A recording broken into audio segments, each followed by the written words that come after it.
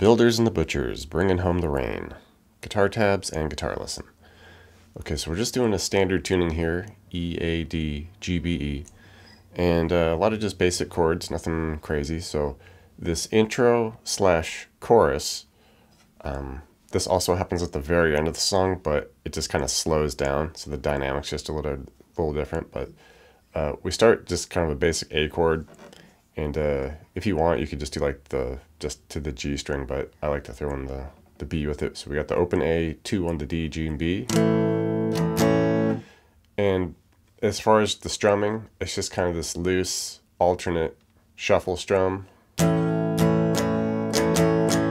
Something like that, all right? Doesn't have to be super exact or, whatever. It's just kind of a loose, shuffling feel.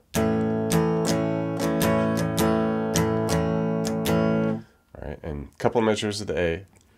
Then we do this little riff with the A where we go a couple strums on it. On the E string we go 3, 4, back to the A chord. Then we go 3 on the A, back to the A chord. Okay, so we went.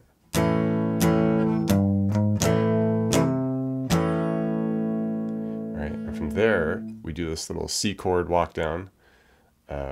Just basic C chord, 3A, 2 on the D, open G, 1 B. Alright, and then we do that bass note walk down where we have the 3A to a 2, and you can just kind of throw in the open D under it. Just becomes like a special C chord with a B on top. Alright, and then we do a couple strums each there. Just right on beat, that's fine. To a G chord. So 3E, 2A, open D, G, B. Okay, strum that for the measure. Back to the A, and we just stay on that A for a couple measures, and then from there we just start from the beginning. And once we get to the verse, it's just kind of just straight chord strumming here. Start with the A. A couple measures each for these. To a G. C. Back to the A. Alright, we go through those progressions a handful of times for the verse. And we get into the chorus, which was the initial progression we did at the intro there. And after the chorus, we get to this kind of little turnaround section where it gets a little hard to hear, a little faint, but best I can figure here, we start with this D, and it's just more like a D5, so we just go like the open D, 2 G, 3 on the B. And then here is where it gets a little hard to hear. I feel like I'm hearing it go to a G, all right, so but there's still a lot of the same notes involved from that D, so I kind of just like to keep that 3 on the B, then we can throw in the open D and G, and then do the 3E, 2A there. All right, because I feel like I hear like it either stays at the D, or we can mix in that G, which I'm about 50% sure that I'm hearing that. Because at the very end of the song, we get this section a little more drawn out and sparse, and it definitely goes to the G at that section. It just doesn't feel quite as, obvious here at this point. So we could just roll with it. We go with the D. Okay, open D, 2 G, 3 B there for measure. Go to that G. Maybe keep that 3 on the B with it. Just keep that D note going.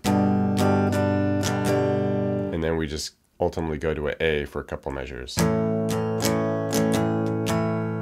right, and all those 3 sections just kind of repeat for the most part. And then we get to this one section where everything kind of chills out a little bit, and more of just like a little interlude into the next verse.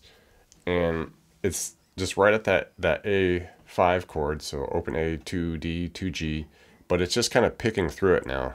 And you can be real loose and improv-y with this if you want.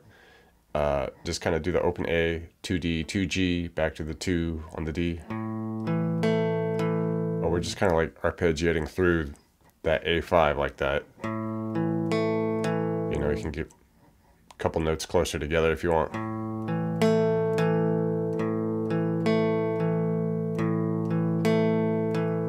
Alright, just playing around with that.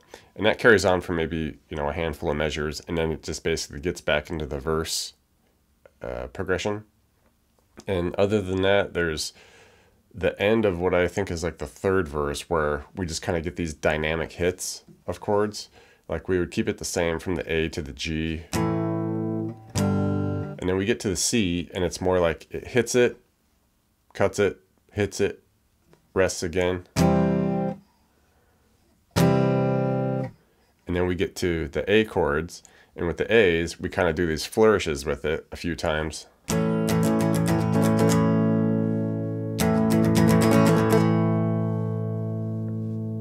then we just hit it and cut it there. And at that point, that's where we do the initial intro chorus progression, but it's just kind of drawn out and a lot slower.